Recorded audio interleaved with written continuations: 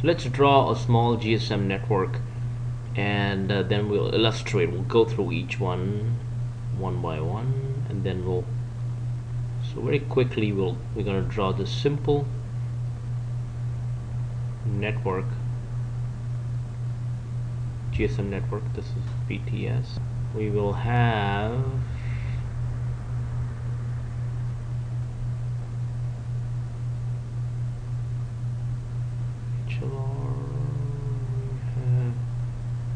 EIR, equipment identity register, and here is VLR. It's a simple GSM 2G network, and we'll go one by one. This is a mobile equipment.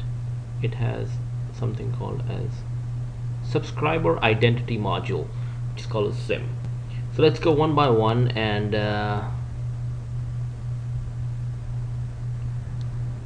describe the architecture, or describe the network elements in the architecture.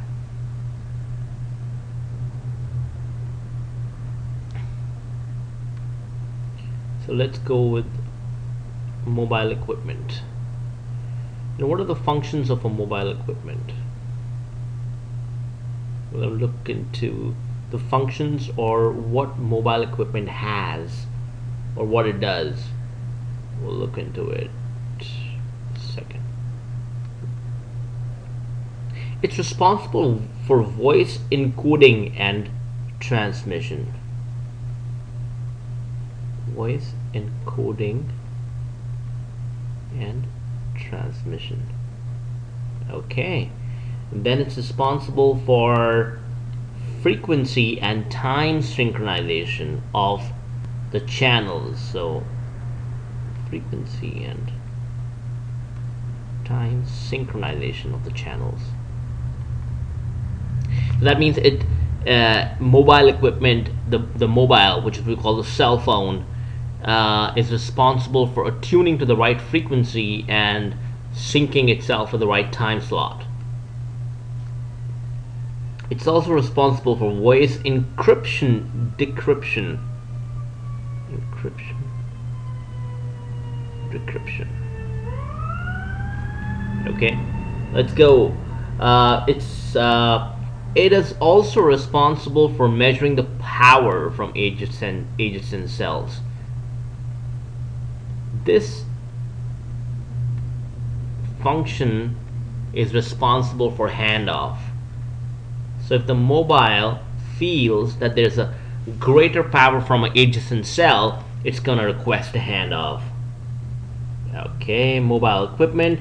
It stores IMEI, which is a short form of International Mobile Equipment Identifier, which is inscribed in the mobile equipment by the manufacturer for security reasons. So we just saw, what are the functions of a mobile equipment, which we call as a cell phone. Now let's look at the small SIM that it has. What is the function of a small SIM that it has, right? Let's look at that real quick. Number 2, subscriber identity module. Let's go with the same color.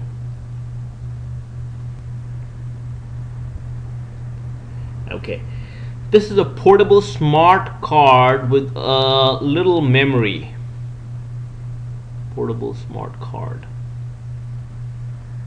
with a little memory. This is 2.1. This is 2.2. It stores some permanent data. One of the permanent data it stores is IMSI, International Mobile Subscriber Identity, for that particular mobile handset and subscriber. This is the subscriber information to make a voice call, and it also stores PIMSI for a packet or data call.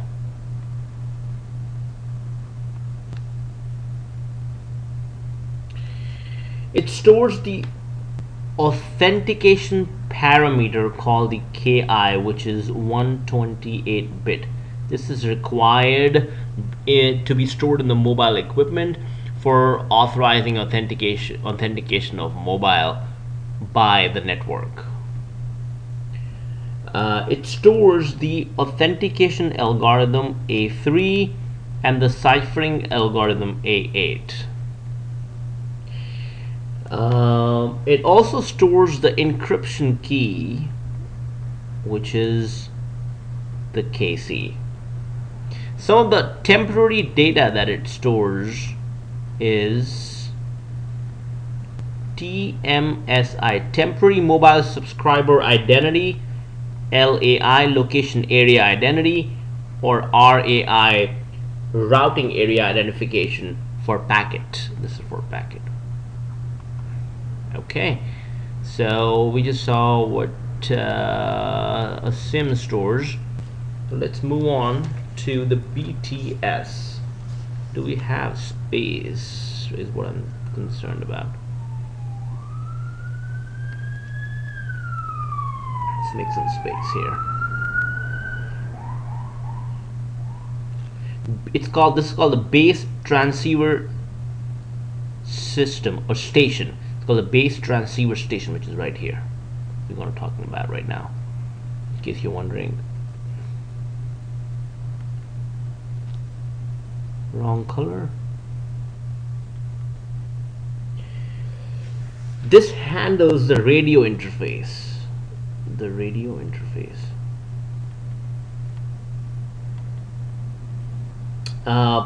It receives data transcoding. Data transcoding. It is responsible for voice encryption, decryption.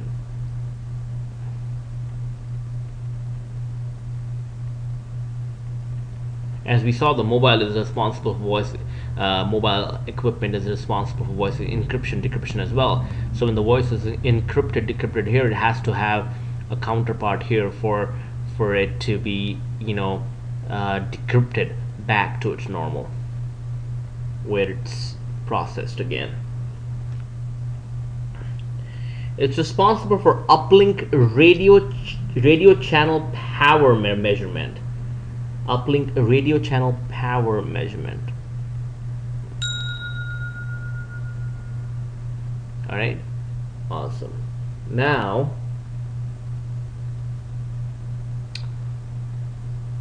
let's look at the BSC, which is right here, and how are we gonna do that?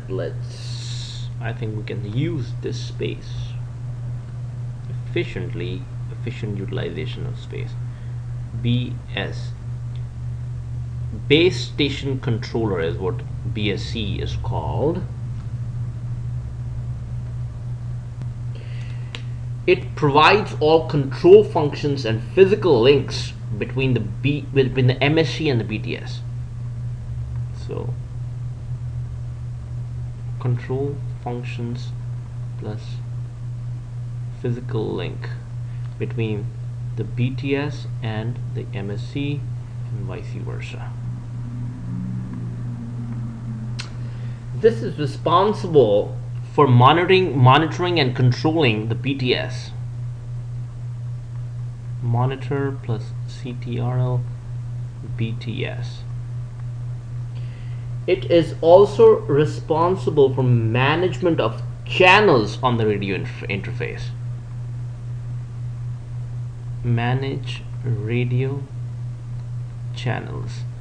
So what that means is it in cases of handovers, in cases of channel assignment to the mobile equipment, this is the decision, the control, the intelligence is in the BSC, where it tells the BTS to assign radio traffic or radio channel to the mobile. That's why it's called, that's why this is the brain of a BSS, base substation system. This is what when I say BSS, this is what I'm talking about. BSS is these two entities together is called the BSS. So this BSC is a control function of, basically it controls the BTS and also radio resources. It's responsible for switching from the A bis interface, which is here, to the A interface here. So switching from A bis to A interface, right?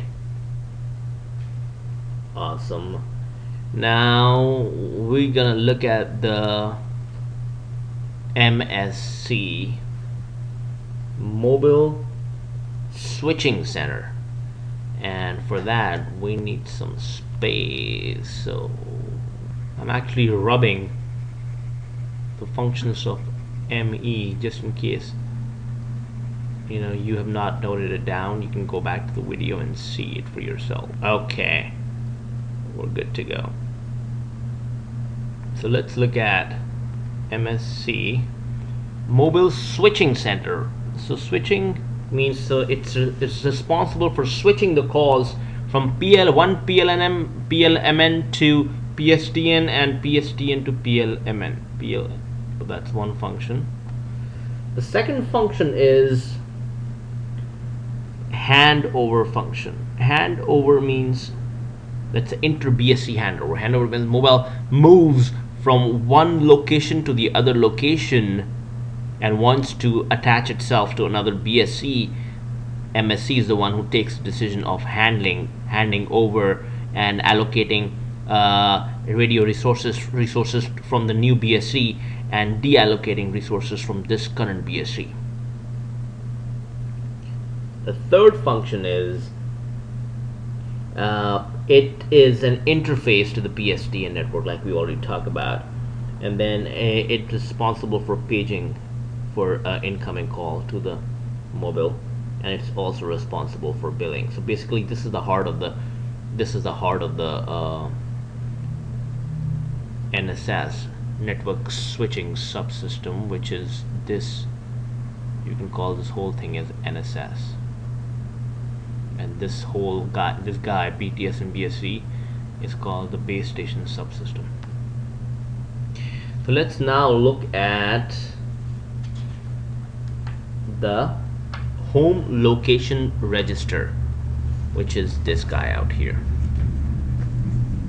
right? So let's see, home location register.